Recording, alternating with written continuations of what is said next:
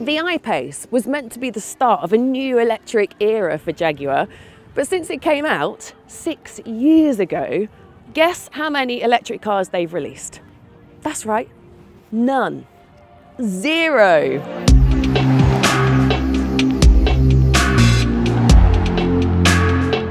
Jaguar is going to release a few new EVs in 2025, proper fancy ones at that. But before that happens, this thing is going to the big EV recycling plant in the sky. Jaguar is hitting Control-Alt-Delete on its electric plans, having a big reset, and the I-Pace will be no more. But hold on a second, because this thing is still for sale. It's still being pitted up against the likes of the Tesla Model Y, and it looks really good. But the question is, can it hold its own in 2024? Before we start, if you're here because you're thinking about getting an I-Pace, you can lease a brand new one right now and for a great price at AutoTrader Leasing. AutoTrader can also help you get a great deal when you buy and sell your car, so check out the links in the description. Also, if you want to know what your current car is really worth, our easy valuations tool will tell you in seconds. We check millions of vehicles every day to ensure your valuation is accurate. So just enter your reg and mileage, and there it is. Looks good, doesn't it? It's very wide, which is part of the reason why I think it looks so cool. Proportionally, it's very unique, and it is aged so well. So much so that, in fact, in 2023, when they did the update, pretty much all they did was replace the grille with this smooth bit of plastic. Job done! You could say that's lazy on Jaguar's part, or a cost-cutting thing. Or you could argue it's because the I-Pace didn't really need a facelift. It still looks proper fresh, and still arguably the only SUV that you can legit say coupe about and not be completely ashamed of yourself.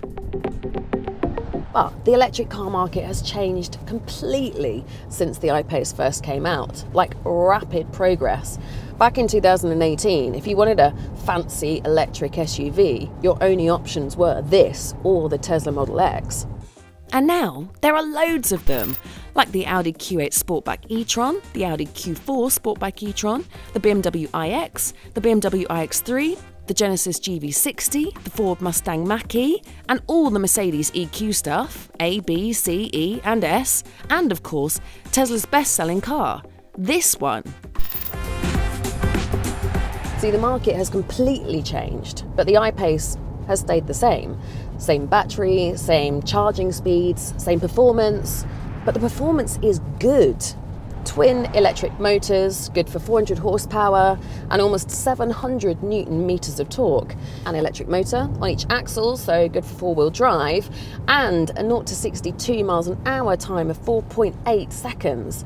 I mean, that's not frightening by any stretch. There's an MG4 that's much quicker than that, but it's not bad.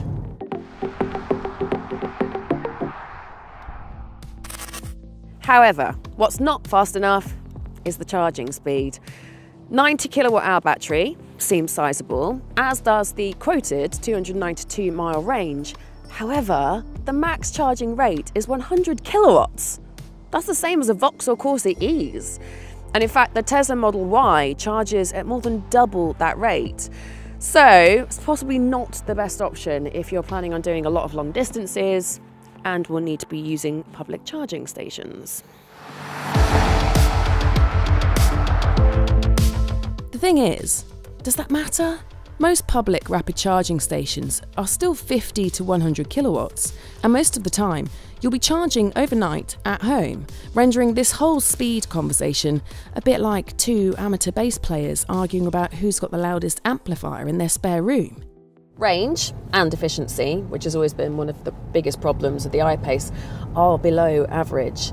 The 90 kilowatt hour battery is big, but in reality you can only use 84.7 kilowatt hours, and it eats through electrons pretty quickly, 1.5 to 2.5 miles per kilowatt hour. That means you'll get somewhere between 130 and 220 miles, depending on how you drive it.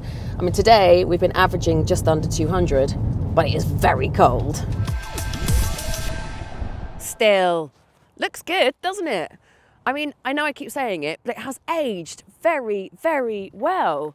Look how steeply raked the front windscreen is and how shallow the side windows are. And look how short the overhangs are, both at the front and at the rear. And that is because the length of the wheelbase is significantly longer relative to the length of the car. And what that means is very good legroom and actually very good headroom, considering this is a coupe and has this very large glass panoramic roof. You've got door bins, which are not very large, but dual climate control, Isofix on both sides, armrest with cup holders. But the best thing on a day like this, heated seats. As for the boot, hatchback, which is always very useful, and then 656 litres of boot space, which is pretty good. In fact, that's bigger than the Audi e-tron or the Porsche Taycan Cross Turismo. As for the cabin, I really like it in here. It's got a nice blend of old school Jaguar sportiness with a hint of futuristic. Screen might be on the small side, or certainly compared to the massive tellies that the likes of Tesla put in, but it is very intuitive. And I like the fact that there are actual buttons. It all feels very high quality, certainly compared to a lot of its competitors. But the real magic is on the road.